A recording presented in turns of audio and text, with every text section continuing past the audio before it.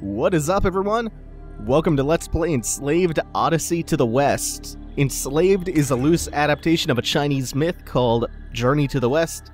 It was developed by Ninja Theory and written by Alex Garland of 28 Days Later fame and Dredd 2012 fame.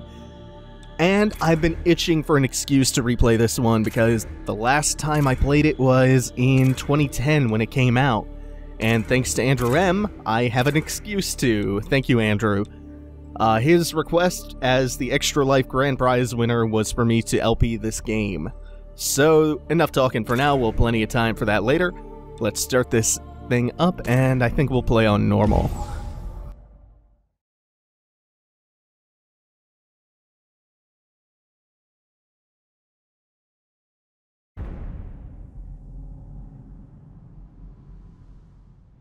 Welcome to Slave Ship 909, en route to Pyramid. You have been assessed, and any injuries sustained during your capture have been designated as non-life-threatening. Remaining journey time is estimated at 16 hours. If you are experiencing severe nausea or need to relieve yourself, make use of the grate Positioned beneath your feet. At Pyramid, a new life awaits you. Free from the random hazards of the wild. Compliance will be rewarded with Safety and sustenance. Non-compliance will be rewarded with pain. warning. Temperature critical. Structural integrity 30%. Alert, alert. Hull breach.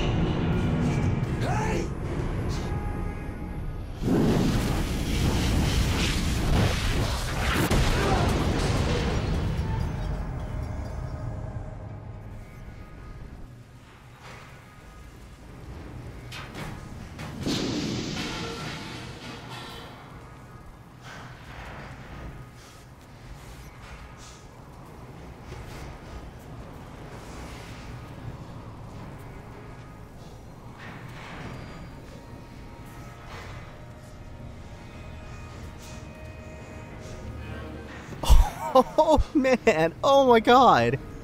This is so much more beautiful than I remember. Holy shit. It helps that I'm playing on PC for the first time, but damn. Prisoner loose in Carriage 9! Prisoner loose in I'm listening now for a Wilhelm stream. I know there's one in somewhere around here. Wasn't there. So we're introduced to our protagonist, Monkey. He's a big, agile, nimble, brutish type of dude. And we come to on this airship, captured, and there's a girl trying to escape, so we're gonna follow her because she might be our way out. Still no Wilhelm stream.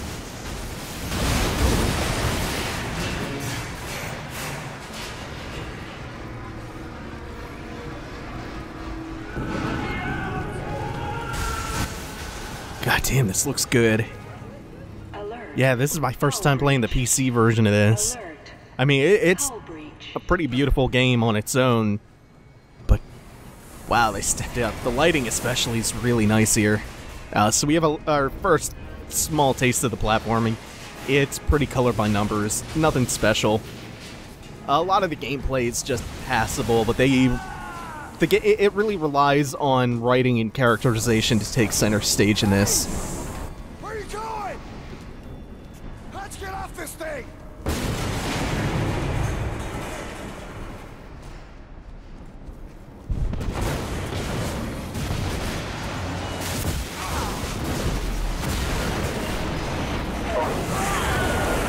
There it is! I heard the Wilhelm scream there. And holy shit. This is a hell of an opening. It's really, really... Oh god! And the outside here, where you can actually see it and get a sense of speed of how fast you're flying through the air on this airship. Damn, this is a good opening. On the platforming again, though, color by numbers, it's even more linear than, you know, some of the platforming you find in Uncharted games. Report to escape pods. Escape pods. Rated B and below await further command. Okay, cool. So The ship is going down, but we have escape pods, so we have to find... go down. It's really, it's almost impossible to fail most of the platforming sections in this. It's, you know, it's functional. Nothing to call home about. Just like the combat, it's pretty bare bones. We'll get introduced to that in just a second.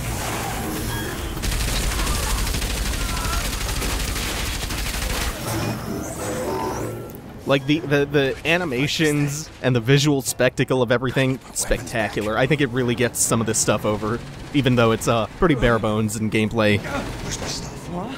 The stuff. Where's my gear? The stuff you took away from me. I can't talk to you. It's against the rules. Item storage in the lower hall. Slave 6B58 is assisting escaping prisoner. Level 1 infraction. Command. Terminate slave 6B58. Please!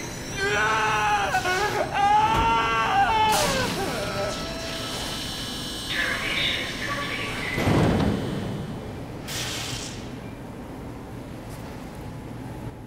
That's really harsh. Barely helps Monkey out.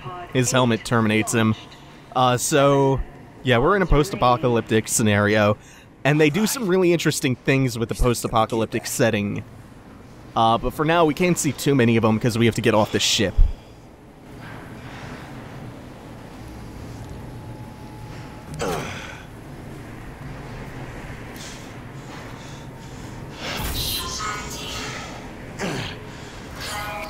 Damn.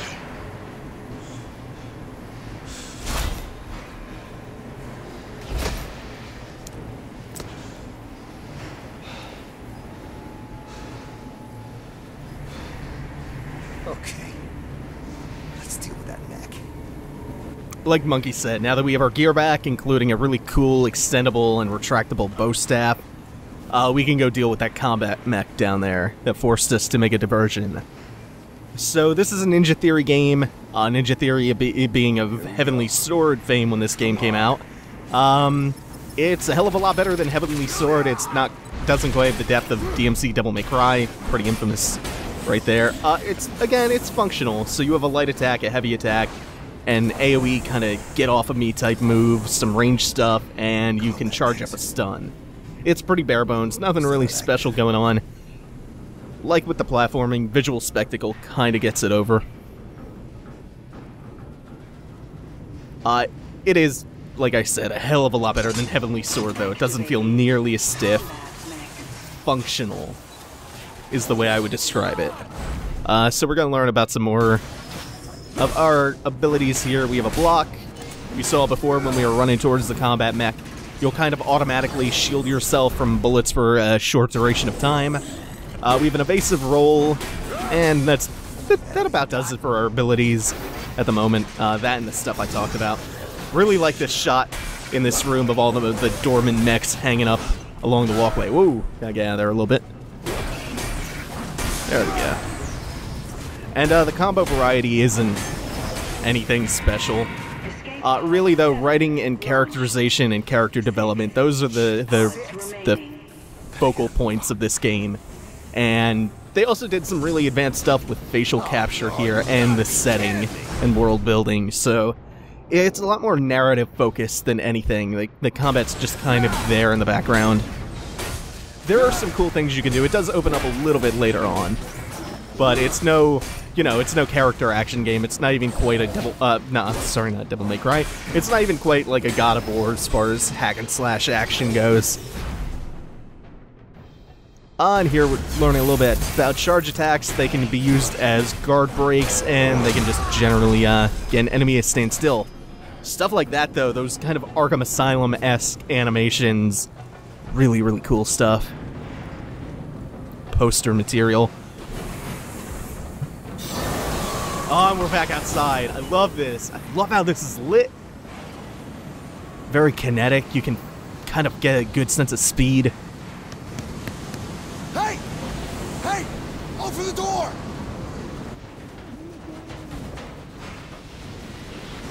You mother...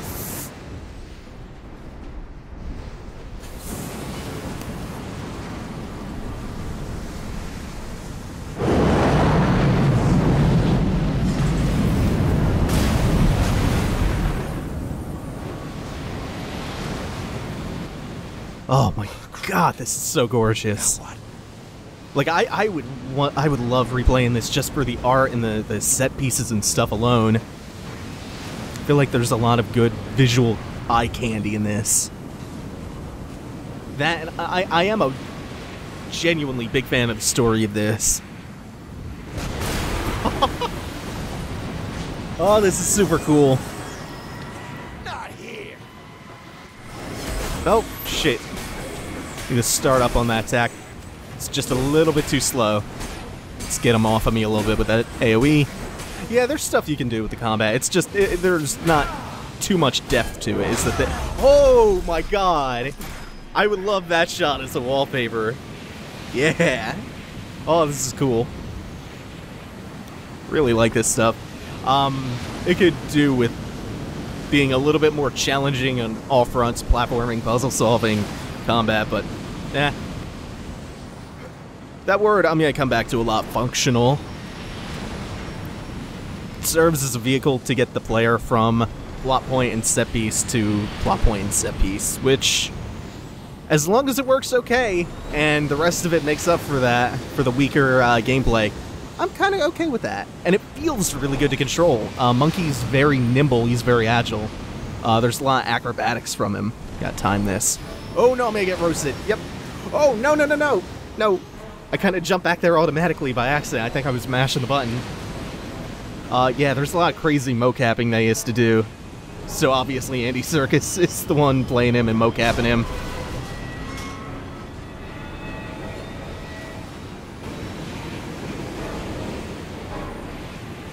Yeah, Andy Serkis is kind of the go-to guy for that weird performance capture stuff.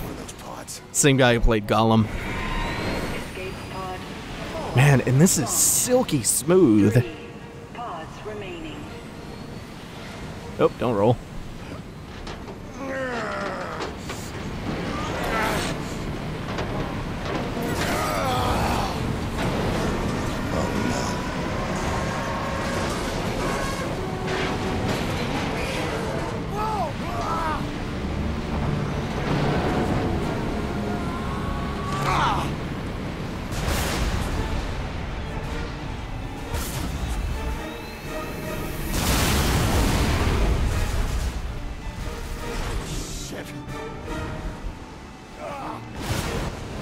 Yeah, so, oh god, I was getting caught up in the spectacle again.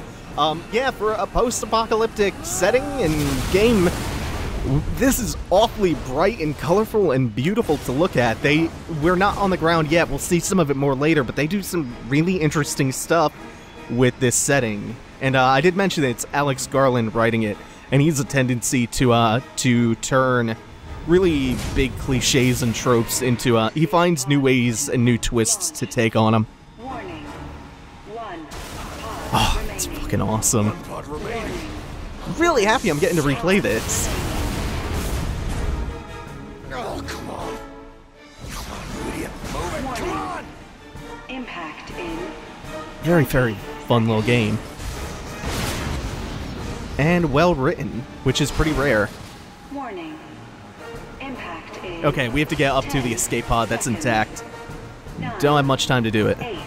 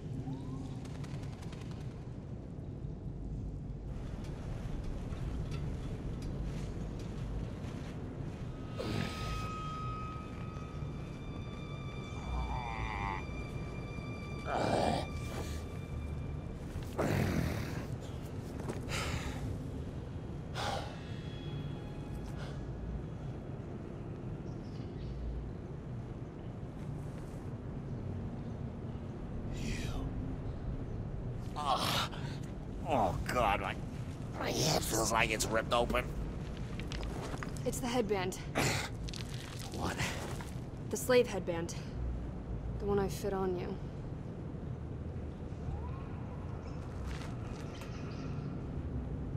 You put this on me. Let me explain. Get this thing off, or I'm gonna rip your head off. No. No? You think I'm screwing with you? You! Come in, stop!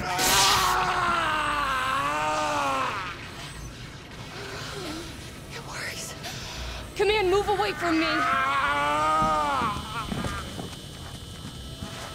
Oh. What the hell are you doing? I hacked a slave headband, so it could be activated by my voice commands. Activation triggers a systemic pain response. It's what controls the slaves. I'm gonna kill you. You can't. If my heart stops beating, for any reason, the headband will discharge a lethal dose. If I die, you die. Oh. Why? I need your help. I come from a wind farmer community. It's about 300 miles from here. I'll never make it on my own. If slavers don't get me, Mex will. That's the deal. Get me back to my home and you can go back to yours.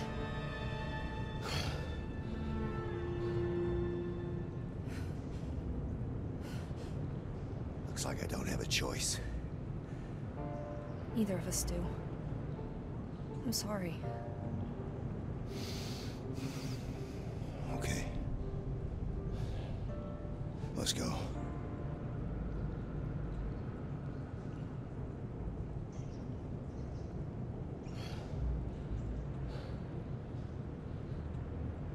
Huh, the shadows are looking a little funky in some of those cutscenes. I'm gonna see if I can figure out what's going on with that and fix it for the next episode. Anyway, that's gonna do it for the inaugural episode of Enslaved Odyssey to the West. Stay tuned, because we have a lot of really cool stuff coming up, cool scenery and character development, and lots to look forward to. I'm really excited about this game. For now though, thanks for watching everyone, take it easy, have a good one.